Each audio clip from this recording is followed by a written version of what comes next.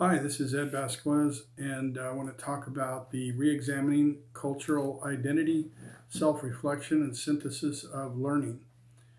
A couple of things. First of all, some of the new ideas that were informational for me in this class were my current and future teaching practices encompass social class in the three distinct categories, and I now understand the importance of understanding social classes and the connecting of the community resources to help students that have learning barriers.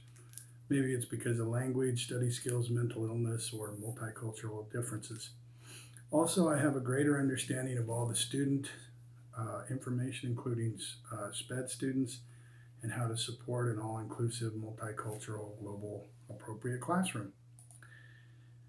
Considerations intercede with beliefs, practice, and Jesuit values.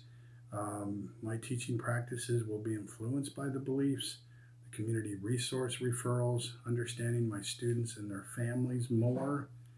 I want to customize my lesson plans to fit everyone and take into consideration the collaborative classroom.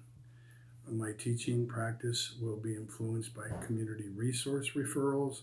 And again, I'll be practicing with my understanding of my students and their families. Um, the other thing, the Jesuit values that stand out the most are pursuit of justice on behalf of all people, men and women, for each other, unity of mind and heart. Our hearts and minds are not divided, and basically care for the personal development of the whole person.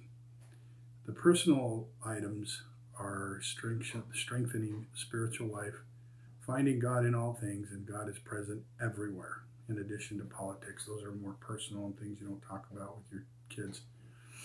Um, Mapping stories. I want to talk a little bit about community outreach and Habitat for Humanity. Those are the two that are the strongest. They provide medical coverage, appropriate living conditions, shelters, and counseling. The other resources include the North Glen Rec Center, North Denver Care Food Pantries, Bank School Supplies for teachers, Anything Library, which has high powered computers with free library resources, free videos, and then finally, the two big ticket items that I see are in the academic world are the Bowman Technical Center, which teaches courses in auto mechanics and sports medicine, medical foundations, and then also Vantage Point is, no pun intended, but they're sporting 300 graduates a year. These are children that had trouble with language, barriers, behavioral issues, and they were given a second chance, and the school transformed them to the degree that they graduated. Okay. Finally, the big ticket items. Technology is leveling the playing field. Translators on the smartphones and tablets, paras, SPED teachers, curriculums customized through the state, and then the counseling support is extremely essential.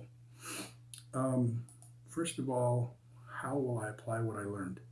I'll create a game plan for all my classes and then start to customize each class. Then break down the stations of teaching even further by looking for learning barriers. What will I change? I will get to know my students more and utilize the information that I learned during the past 8 weeks. I'm not as concerned about distractions when I'm getting to know my students. Are there some lessons to be learned in this? The biggest lesson revolves around universal design, UDL, and I now understand that you cannot teach every class the same way. Sometimes lectures are good, other times it's project work or group presentations, field trips, and really inviting parents into the classroom is helpful. Well, creating appropriate classroom also fits under the umbrella of mapping social classes and learning barrier observations.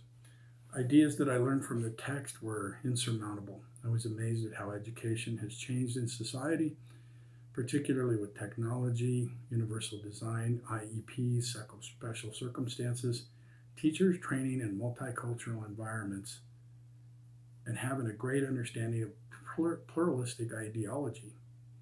Gender neutral was eye-awakening and seems to be very apparent now with more and more ideas coming forth.